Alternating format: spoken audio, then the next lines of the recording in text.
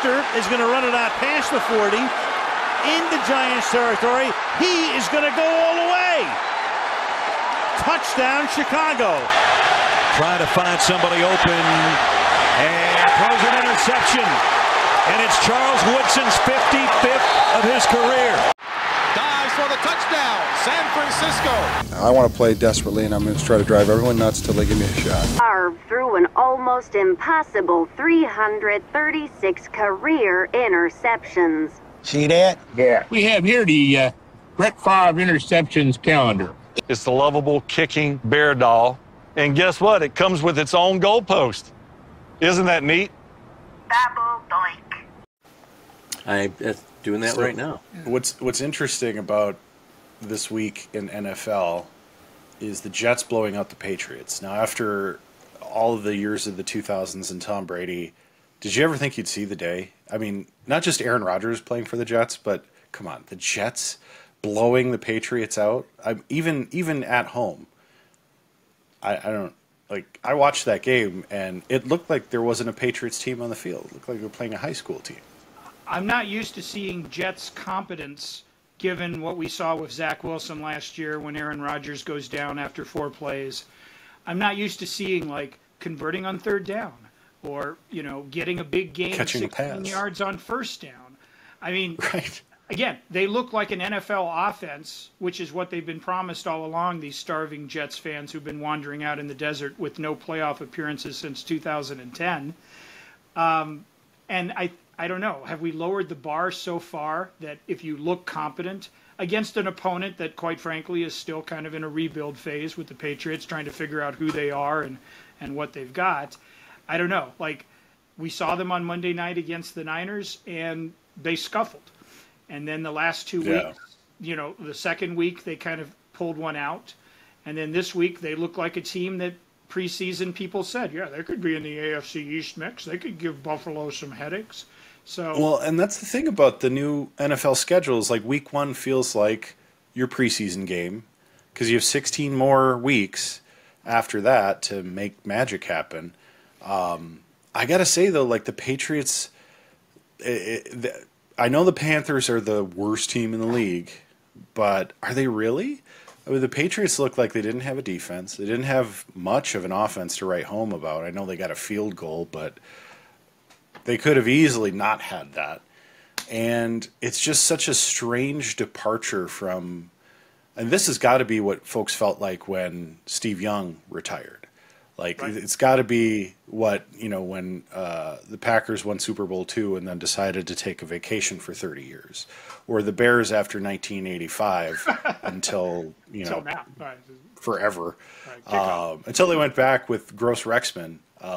You know, it's just weird to think, like, these teams that, you know, we've revered for so long, you know, was it just Belichick and Brady that made the Patriots? I don't think so, because they had amazing Hall of Fame caliber players, and you know, you don't win 7 Super Bowls and appear in 9 total, I think, without some kind of magic happening. But it just. But when you have a quarterback and a head coach, when you have a quarterback that the team believes in and is going to lead them, no matter what you think of him personally. The players are behind him. If you have a head coach that can make adjustments, so I'll take that to the Brady-Belichick idea in that they had a couple of other all-pro players, but the rest of the team fell in line. It's kind of like the Jordan Jackson Bulls. Everyone, you know, you have Jordan and Pippen, so you've got your great players, and I'll throw Horace Grant in there or Dennis Rodman. But then when you're filling a bench out with like Mel Tucker or Bobby Hansen, who, you know, would have a hard time playing at the Y. But those guys fit a system. They believe in their top players. They accept the leadership, no matter how harsh it was for Michael Jordan, because it was harsh, but he was always pushing everyone around him. And then you've got someone like Phil Jackson, who is just the puppeteer behind the scenes, knowing which string to pull every time. If you can put those things together, that's what happens, right? Now, it's also, is this their second game that they played last week? Or is that their third game? Third game. For the Jets. Third game. Third game. We're still only 3 3 weeks into the season. So let's see what happens on a go forward here. But I'm looking at my Bears, and I see, because we have to go here at some point, so might as well just go here right now. I see an incompetent head coach. Again, why they didn't get rid of him in the first place. I'm so sick of the defensive-minded head coaching. I don't want to hear that anymore. Welcome to the Bears for the past 30 years, like you said. And at this pace, we won't be in the Super Bowl again until 2085. And I think the quarterback, the players believe in him, right? One more thing. You take Justin Fields, you drop him into Pittsburgh. He now has the highest QB rating in the league, I believe. And he's, 2-0. I was having a conversation with someone at school, and they're saying, well, Justin Fields is just a game manager. Great if he's a game manager. He's 2-0, and he's leading the league in QB rating. I don't.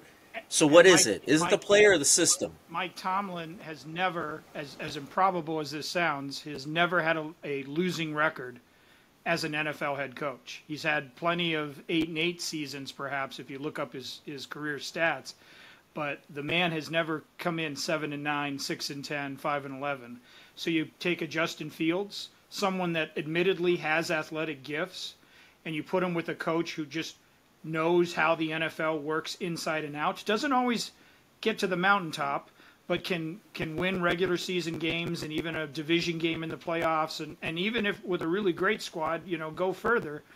Look what he's doing early with that kind of leadership versus what you're saying as Eberflus and so forth. But again, you're coming in admittedly with a little bit of a chip, saying, I just don't like this guy. I don't think he's the right guy. I don't think we're going to go anywhere with him. And that very well may be the case.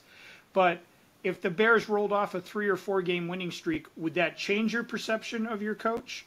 Or would you just say, you know what, they're winning despite him. They're winning because of the players on the field.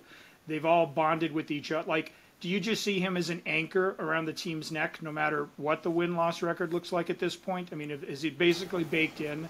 Or do you find room that you could say, you know what, he's figured it out. Somehow the ghost of Bill Walsh has, touched his shoulder. But they were saying that last year. That's why he's back, because of how the season wound up ending. And nothing's changed. So are the players doing it? Or was it the head coach that did it? Did, player pride kick in at some point and they feel like they need to finish it out? Some players would just give up and be like, yeah, the season's over, right? Look at what happened in Texas with Lovie Smith when he had to lose that game to get the #1 pick, and he wins because he just has pride as a coach, and his players had that pride too, even though that team was doggone awful. So let's go to your little scenario. Let's just say they rip off 3 or 4 in a row. There's a difference between it coming from the system and coming from the quarterback. Those could be 2 separate things, or they could be one thing. Except the pattern that I've seen for the past Eberflus years is it's going to be one or the other. I don't see those things merging together. That was my problem with them retaining him this year. You're bringing in a rookie QB. You could have put in a whole new system that might have been built around him a little bit more, because you have these incredible assets around him, which we haven't had in a while, right? And instead, you keep the same guy that could not get it done with, to me, a serviceable QB. Serviceable. I mean, he's not Mitch Trubisky where he's just staring at one side of the field the entire time. And one more thing, and I'll turn it back to you guys. When I see that picture on the sideline of Caleb Williams making the exact same, and I sent that to you guys, making the exact same face as Justin Fields, what does that tell you? And then I also sent you a picture of Aaron Rodgers going to hug his coach, or the coach going to hug Rodgers, and Rodgers kind of pushes him away. And even though they played it off in the press interview later on, it's still confused me a little bit that would happen. But again, if they're getting it done, I don't know. Believe the body language when they first do it versus whatever they come up with against reporters at the end. Yeah, because it's in the moment. Right. What you saw was genuine, Now, what it means is open to interpretation, but that moment, that sort of reflexive, like, hey, don't touch me, or however you want to read that, that was like the real deal, the real McCoy. And the rest of it is just the lawyers, stepping in and saying, quick, say that you guys are really friends and that none of that matters. Well, if ever there was a show of a rivalry between a coach and a quarterback, we've seen it plenty with Aaron Rodgers over the years, and that's quite clear with Mike McCarthy, and it's basically Aaron Rodgers and anybody he disagrees with in the moment. He will just ignore them and say, I'm going to do what I'm going to do, and you're going to deal with it, and we'll deal with the fallout later, win or lose. But that brings us, gentlemen, to, of course, we are back on Cut the Cheese, Poke the Bear, Roast the Niner. I want to kick it off today with the 49ers at the LA Rams. This is a good rivalry game here in week 3, and I'm excited to see this matchup. I think the Rams are looking up and down. I think the 49ers are looking up and down with all their injuries. Gold Rush, what's your take? What do you think? Gentlemen, this game is going to feel awfully like a third preseason game as far as what you're going to see on the field. The injury bug has bitten the Niners hard. Fortunately, none of them at this point appear to be season or career threatening. But that being said, it's a lot to ask an offense that is built on multiple options, flood the zone, and attack you from many different ways when some of your best attackers will be watching in jumpsuits. Christian McCaffrey, as we know, is on the IR. He's not eligible to return to action until a Thursday night matchup in early October. I want to say the 10th, October 10th, against the Seahawks. Would be the first time, again, assuming everything heals. NFL insiders are reporting that it could take up to 6 weeks to clear out this tendonitis, Achilles and tendonitis woes that he's been having. Deebo Samuel injured his knee on the last 3 plays or somewhere in there in the losing effort against the Vikings last Sunday. So that was ill-timed and ill-afforded because he was not only your receiver, but he was also getting some carries to, in the backfield to keep defenses honest without McCaffrey in there. Although Jordan Mason, 2 games in, 147 yards in week 1, 100 yards on 8 carries, 20 carries, 100 yards and a touchdown in a losing effort against the Vikings. So he seems durable.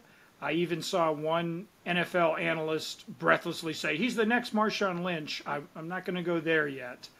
But he's certainly a forward-pounding running back. Like McCaffrey's a beast too. McCaffrey does not want to be tackled. And I think Jordan Mason has similar, you're going to have to really work to bring me down kind of a thing. But McCaffrey also has a little bit more of the agility, I can hit a hole and then on a dime, make this cut here that, very few athletes right now are making. I think Jordan Mason is just a bull rushing forward and just going to try to batter you, perhaps. Or is he just young? Just young? The confidence. I look at Adrian Peterson at the same age, and he was running over DBs in the backfield, secondary. I don't know. I think he's going to have a good game, a good year, but I get a little hesitant around this person is going to step up and fill the shoes of a Christian McCaffrey or an Aaron Jones or any of these big names we know. That's my worry with the Packers, to be honest, is we had a great running game against Indy. Indy's not a great defense, but it was, we didn't want to trust Malik with the offense he doesn't really know yet. And I got to be honest with you guys. I see some promise in our young running backs. I think we've got a good core. It's definitely serviceable for what we want to do. But like with Mason, I worry about, is it just the magic of being young week in, week out?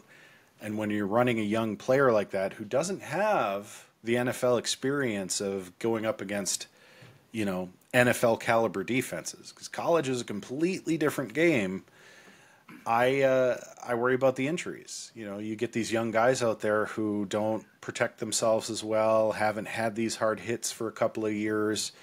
they're not really built for being the guy right out of the draft, or even within a year of the draft sometimes. So that's my concern. Although against the Titans, I don't know that it's going to make a difference. Right. No, Mason, like I say, it's been promising. He certainly hasn't. You haven't looked and said, boy, they're really losing in the running game with McCaffrey out. NFL defenses, particularly guys who have played, 7, 8, 9 campaigns, they're going to watch the tape. They're going to be ready for some of this. He's going to have games where he's struggling to get 56 yards on 14 carries, etc. And the thing you want to worry about, whether it's Aaron Jones or Jordan Mason or anything like that, again, these young guys, these veteran-savvy guys, you look at Fred Warner and how he punched that ball out in the Vikings game, and they're literally basically crossing the plane to the goal line, and he just delivers a right cross, knocks the ball out, Niners recover, preventing a Minnesota touchdown, which would have made it further out of reach. Nevertheless, that's a veteran-savvy move right there, and there's a lot of NFL safeties and linebackers who, with the young guys, ball protection. I worry about turnovers. With these young guys, they think we're going to get on Sports Center, we're going to get up the sidelines and charge, and if they're not paying attention and they're not doing the fundamentals, that's when somebody, an 8-year vet slides in and rips the ball out of your hands, and suddenly, you're the GOAT and you're on the bench with you're making that Caleb Williams face. So the Niners are banged up. There'll be this week against the Rams, there'll be no McCaffrey, there'll be no Devo Samuel, there'll be no George Kittle, who injured himself in practice this week, I want to say on Wednesday. So he's been ruled out. Nick Bosa's dealing with a rib, although I believe he's just questionable. Charvarius Ward, one of the better corners that the Niners have had recently, he's also got some stuff around the ankle. So it's a team that basically this week it's going to be a heavy dose of Jordan Mason. It's going to be Brock Purdy, whom, as a 49er fan and as one of the biggest Brock Purdy supporters from Mr. Irrelevant to where he is now, yeah, you can look at his stats the first 2 weeks, 319 yards against the Vikings, a touchdown. He also had 1 pick, and the ball fell out of his hand, caused for a fumble. So he has not played at a all-star, all-pro, Pro Bowl type campaign yet. It's early. But he's going to have one of those in a Rams stadium. This is a Rams team that just got lit up, and I mean lit up, probably the second worst beating of week 2 against a division rival, the Cardinals. I mean, nobody saw the Cardinals putting 41 on the Rams. I mean, yeah, maybe a 26-21 game where the Cardinals, just like they used to do to the Cowboys all the time, they torment you and they get a couple of turnovers early and they march down and suddenly you're playing from behind. But they absolutely shredded anything the LA Rams had. And the Rams, they're 0-2 for the first time in Sean McVay's career, right? Even worse so than their Super Bowl hangover year, where I think they went 6-10 and didn't even, get a sniff of the division. So you've got a Rams team that's angry and embarrassed, and they're playing at home, and they're 0-2, and they don't want to go to 0-3. No NFL team does, but they're dealing with serious injuries too. Cooper Kupp and Puka Nacua are both out, and they're not out like, well, maybe they'll play at game time. Like, they're not putting on their helmets today. And you've also had, going into last week, which is one of the reasons they lost 41-10, the offensive line had at least 3 significant injuries. And we're talking, again, on the IR, out for the season. Again, these are not things where they're like, well, we'll just tape it up and they'll play through. They'll grit through. Like, these are guys that are not taking the field. And as a result, if you can get to Matthew Stafford, who, can beat the blitz with quick releases, but is also susceptible. I believe he was sacked 5 times in that Arizona game alone. And the Cardinals are not exactly, those 85 Bears as far as the wall, the big wall coming in to crush you there. This is not Buddy Ryan's defense here. They made life miserable for the Rams all day. So you've got 2 teams that are going to have to play through injuries. The Niners, in the recent times, have played well at SoFi Stadium. In fact, usually in the last year and a half, 2 years, the 49er fans have been more loud, more vocal, and better represented. In fact, Rams were begging their fans, don't sell your tickets on StubHub and let these Niners fans come in and turn it into, Levi Stadium South. But that's pretty much what happened. It's not going to feel like a home game, when you're playing in Texas Stadium or Dallas, AT&T Park, where it feels like there's millions of Cowboy fans shouting at you on every play. Like, it's going to be fairly even at worst for 49ers Rams fans there. And again, Sean McVay, like, if you read his post-game comments after the Arizona beatdown, he was angry. He was angry at himself. He was angry at his team. He was angry at the situation. They're just going to come out swinging hammers. And the Niners better be prepared, because quite frankly, they look flat against the Vikings. They haven't won in Minnesota now since 1992. That's 8 straight losses on the road, no matter what stadium the Vikings are playing in. So that was not an effort I was particularly pleased with. They ended up losing the game by 6, despite having blocked punts, interceptions, fumbles, turning it over on downs at least twice. Once in the red zone on the 2-yard line, getting a 4th and 2 and not converting. So as bad as they played, they were still in the game more or less. But they're going to have a much, much better effort. I would not be shocked if the Rams pull this out, because this is their season. They go 0-3 with the Seahawks looking fine and Arizona looking better than they did a year ago. 0-3 with 2 division losses already. You're putting yourself in a real corner there. So I would expect a desperate, angry Rams team, and I hope, like I say, the Niners can just match that and escape. I don't care if it's Jake Moody field goals. I don't care if we win 13-10 and all of our points were on his leg. If we're in field goal range and he can kick it and it goes through the uprights, it still counts. But we got to figure out a way to just escape, get through these injuries, and be healthy, for the stretch run in the season. So what's your pick for the game? What's the score? I think the realist in me says Rams, 22. And, if the Niners don't completely go into a shell, maybe they can get 14. So maybe it's 22-14 or 22-17 with a Jake Moody kick. My heart says find a way to win any way you can. But like I said, the Rams have never been in this position under Sean McVay. So whatever speech he gave them this morning or last night, in the pregame meal or whatever, I'm sure it was a barn burner. So they're just, like I say, and because they don't have Cooper Kupp and Puka Nacua, it's going to be somebody else you've never heard of, like Jordan Mason 2 weeks ago, who suddenly is going to have like 6 catches for 137 yards. Hopefully not a 97-yard touchdown reception like we gave up in the Vikings. But somebody you have not heard of or drafted on your fantasy team is going to step up for the Rams today somewhere and is going to, hopefully not be the difference maker. So I think 22-14 Rams is what I realistically think is going to happen. But the fan in me says go find a way to do it, Niners, because we believe. All right, Lord Uther. Y'all got the Colts today, and the Packers beat on them last week pretty decently. We almost let the game get away from us with our backup QB. What do you got going on for Bears Colts?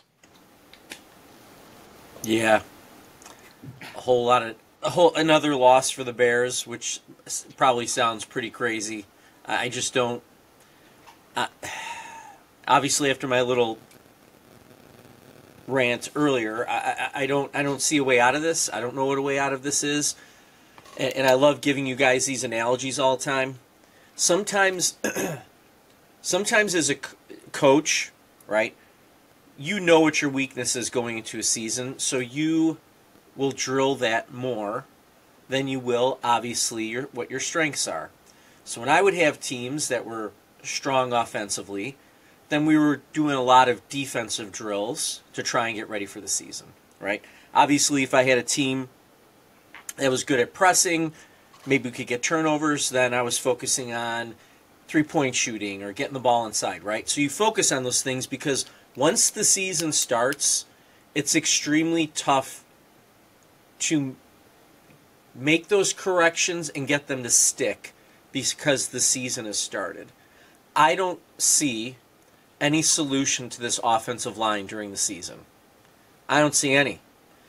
I don't know how they're going to practice their way out of it. I mean, I think a great example is again, kind of what, Gold Rush is talking about there, is a lot of these players, they sit out all week and they just play on game day because they're trying to avoid being hurt. They're trying to keep themselves as healthy as possible at different times. So I think the idea of practicing and making it better is a struggle. So that's why I don't see anything getting better here for the Bears. I don't. And unless it's seriously addressed this upcoming offseason, which I have zero faith in that, once again, I hate to say. And here I was in the preseason talking about how I thought they were going to make it to the playoffs. You were scared to be no. hopeful. You were scared to be hopeful. Well, yeah. Well, yes, but I would think that management would have addressed the offensive line issues. So the Bears are 30th. Their QB is ranked 30th in the league. Their offense is ranked 29th. Their defense is ranked 8th. Special teams is 7th. Turnovers are 8th. San Francisco's offensive rank is 4th. Defense is 19th. Special teams is 26th. Turnovers is 7th. Green Bay's offense is 3rd. Defense 25th. Special teams 19. Turnovers, they are ranked 2nd in turnovers. Is that we get turnovers or we give up turnovers? Sorry. You're giving them up. Oh, okay. You're giving up turnovers. So, why am I bringing all this up? Like I've said before, you've got a defense, but your offense is literally, in last place almost. Right. Thank God. What's going to get better? True. Yes, right. If we could play them every game, we might have a chance. So, I know one of the better defensive players is out for Indy this week. Right now, it's a pick'em game, and I pick them to lose by at least a touchdown today. I don't know what changes now. Maybe Eberflus puts together a game plan and somehow they pull one out. I don't. I'm a Debbie Downer for all my Bears fans out there, and maybe it's just years and years and years of frustration. My friends that are Cubs fans, I can see why it was getting to the point with a lot of them before they made a World Series run that they were just done with it. One of my friends gave up his Bears tickets this year, my buddy Scott, gives up his Bears tickets that he's had for, 15 years, gives them up, sends a text like, first game of the season, I wish I would have kept them. I thought, it looks like it's better. And then last week he's like, yeah, I knew there was a reason why I gave them up, because the Bears just can't solve their problems. It's just, it would be a waste of money. So, I keep waiting for Bears, because the Cubs fans were starting to do that a little bit, where they weren't showing up. Like, if you wanted to get better, if you want them to sell a team, you can't show up. You got to stay away. Will they do that? I don't. Then again, I'm going to tune into the game today, right? That's true. So That's what's the score going to be? You said lost by a touchdown. You think it's going to be a low-scoring or high-scoring affair? I'll go 21-14 Colts. Okay. Medium scoring? That's what I'll do. I'm sure there'll be some offensive turnover at some point. How about this? Let's go over-under on how many times Caleb Williams is sacked. I will go 4. He'll be sacked 4 times. Over or under for you guys? Under. I'd say 3 or less. Not that the Bears' offensive line suddenly learns how to block. But the Colts, they're just, again, you're just not afraid of them. Like, oh my God, if we don't block these guys, our guy's going to the hospital. So he'll have time in the pocket. I'm going to take the under on that as well. I think it's going to be 3. All right. I'd be a little shocked if it's more than that. So I'll write it down. So enough. we'll see what happens. What about the pack attack? We'll see. They have a real coach, at least. Yeah, I think we're in a good spot. There was some rumor this week that Love might play. I think they're going to hold him out this week because I don't think the Titans, even at home, are going to be, it's not a must-win game. Of course, we want to win, but I think we saw enough last week from Malik. We activated Sean Clifford for the game, so if Malik can't deliver, I think Clifford will. He knows the offense a little better.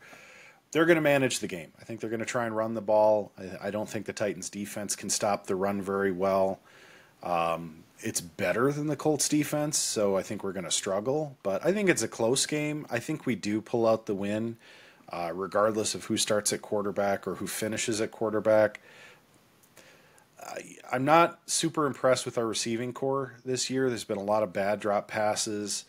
I don't know where Christian Watson is. I took him in my fantasy draft, and now I'm pissed because he's done nothing this year, and that's just an extension of all the nothing he's been doing over the last couple of years. He's caught a few balls in a few games and made some big plays, but I hate to say it, but Christian Watson, this is put up or shut up time. I'd try and trade him, to be honest. I'd try and trade Christian Watson and bring in a vet receiver. Even if they're going to come in as your number 3 receiver, you're getting an upgrade from what you got. I know Christian Watson's young. I know he's seen some flashes of greatness. I don't think he gets the job done. I think you've got better guys, better talent on the roster right now where he's got enough trade value yet. Somebody's going to want him. Maybe the Bears. Maybe another team that needs a second option or a third option at wideout with some possibilities of big plays. But I'm sorry, Christian Watson. I've lost faith in you. Prove me wrong. I'm going to take the Pack. We're going to go 23-21. I think it's a squeaker. I think we get a couple of late field goals to seal the deal, but it's going to be tough. We also got the problem of our kicker's a little hurt, too. So I don't know.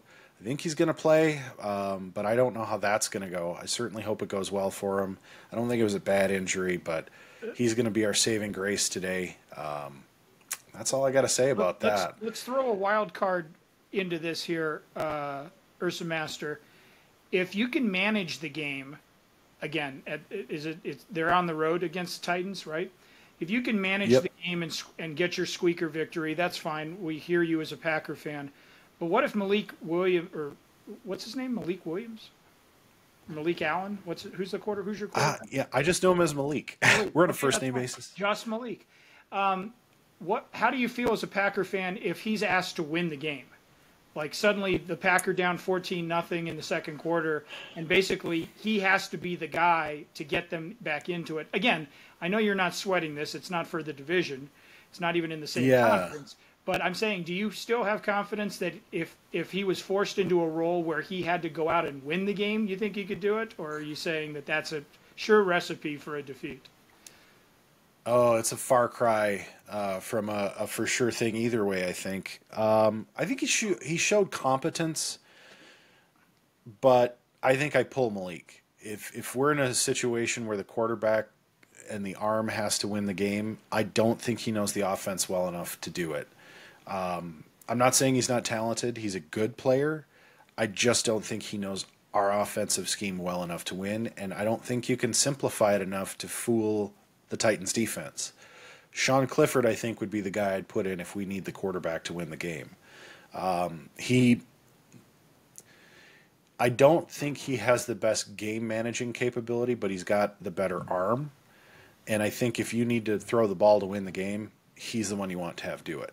Because I think he just knows the plays we have in our back pocket if we needed something to win the game.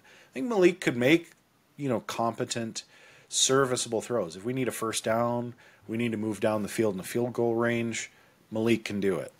But I don't know. Again, this week it's kind of a toss-up for me. You've got both quarterbacks active. If you really need somebody to win the game and Malik's not getting it done on first and second down, I'm putting in Sean Clifford. Right. All right, real quick before we sign off here, gentlemen, there are 3 teams that had Super Bowl aspirations. We're not going to talk about the Cardinals or the Colts or. All right, gentlemen. Last but definitely not least, there are 3 Super Bowl aspiring teams when the season started that right now are facing themselves in an 0-2 hole, some in the division, some out of the division, but nobody wants to start 0-3. Nobody. So, gentlemen, Baltimore, the Bengals, and the Rams are all looking at, getting out of their slide or falling even in deeper. Which of those three squads today, look at the schedule, look at the opponents, look at everything else, who can ill afford to take that third loss this early in the season and still be winless heading into the last week of September? No, I'm going. Anyway, I'm gonna go Baltimore. When you're not giving that ball to Derrick Henry and just letting him finish that game because your quarterback feels like they have to perform the heroics, at least that's the way I read that situation.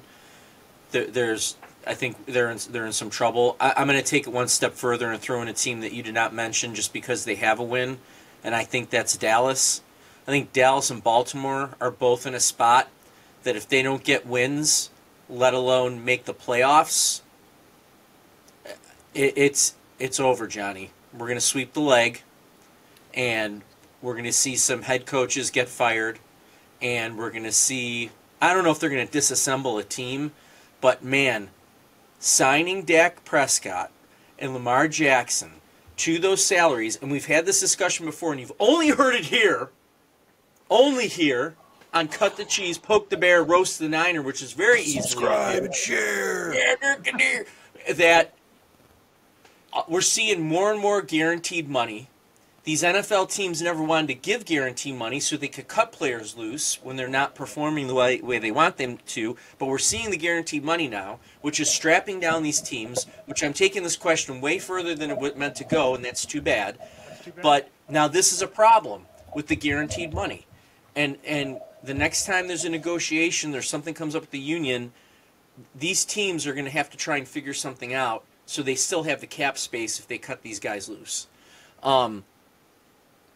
They've invested their entire, their future is wrapped up in these players. And if they don't win this year, they're going to look like, Jerry Jones is going to look like a fool, and we know he doesn't like to look like a fool, right? And Baltimore is just going to, a team that should have consistently be making runs in the Super Bowl. Even Dallas, to me, they're the same team with the same set of expectations. They're both in trouble. Problem. Yeah, so who wins today? Take that. You said Baltimore can't afford to lose, but do they beat Dallas in Dallas with everything on the table?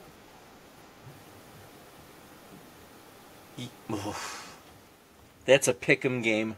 0-0 tie.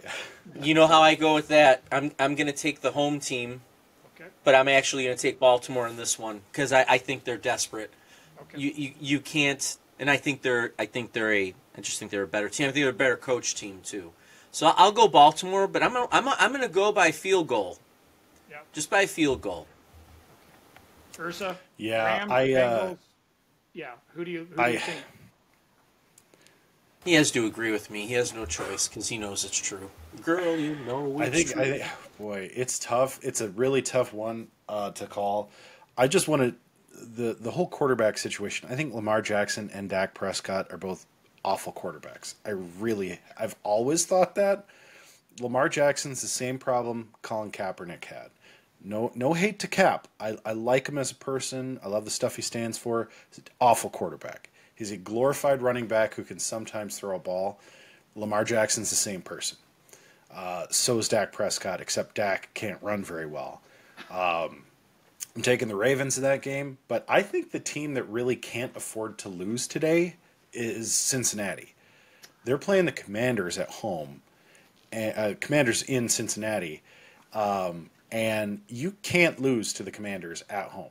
First of all, the Commanders, while they've looked better this year, they're still terrible. So you got to win that game. I mean, LA, they don't want to go 0-3, but they could easily go 0-3, and it's the Niners. I mean, that is a matchup where it's a rivalry. It's in the division. If you lose that game, as long as it's a hard-fought game, I don't feel so bad about it. Ravens, Cowboys, either team, they both want to win. To be honest, I don't think either one makes or breaks their season here today. Even if the Ravens go 0-3, They could come back from that at least to make the playoffs. I still don't think they're very good. But it's the Bengals that have like a snowball's chance to start with. They cannot lose to the Commanders and feel good about their season in any way, shape, or form, because that's a team that at best is aiming for 500 or thereabouts, since 500 is not really achievable anymore. They are looking at a terrible, terrible season if they lose to the Commanders this early on. I know it's not exactly their path to the playoffs in jeopardy here, but that is a bad team. That'd be like losing to Carolina. Like if the Raiders lose today against Carolina, that is a bad sign for your season. So yeah, I'm taking Cincinnati's got to win today. I think it's going to be close. I really think it's going to be close and it's going to be embarrassing. But if they win, it sets them on the right track to getting their crap together for the rest of the season. The Bungles are giving 7.5 at home against Washington. Think about that. Right. Anyway. So I'm going to completely mix it up and not pick any of the three teams we just talked about who are Super Bowl aspirants. I'm talking about a team that was predicted to play competently. You know, let's say they had playoff aspirations, and I believe it's the 0-2 Jaguars, who have been up and down these last few years. They've looked like they might be able to pull it together. You know, they have their Super Bowl coach, and they have their quarterback, and they have a decent running game at times, but they're also in a hole again. And unlike, let's say, the San Diego Chargers or so forth, the LA Chargers now, who used to start off sluggish and then somehow find a way to scratch and crawl back their way into the postseason. Like, I think the Jaguars fan base is a little skeptical. I don't think they're ready to really believe in this squad. And your London games and appearances notwithstanding, if you're not producing, like I say, if you start off 0-3, 0-4, 1-5, it's like Lord Uther says, they're just not going to show up. There's plenty to do in Florida. There's plenty of ways to, and they'll still watch them on the NFL on Fox, but the attendance will probably take a hit, and people will just say, I don't believe in this team. So for me, the Jaguars need to figure out a way to start winning some games. Doug Peterson is the coach. He needs to get that locker room turned around in a hurry, or, they're just going to blow that thing up again. And again, I don't think any of us had Jaguars winning the Super Bowl, but this was a team that people said, they can beat the Cowboys last season, or they can make life interesting for you. And I think an 0-3 start there just tells the fan base, forget it, wait till next year. So I say Jags. Who do they have this week, Lord Uther? Who do the Jaguars Jags are playing tomorrow night. Tomorrow night against the Bills at 6:30. See, look at that. Buffalo's given 5.5. Yeah, Buffalo's underdog. In Orchard Park, that's what I'm saying. They're at home. Yeah. So that's rough. That'll be a weird game. I might Buffalo. Watch that over the Commanders-Bengals game because I don't give a shit about those teams.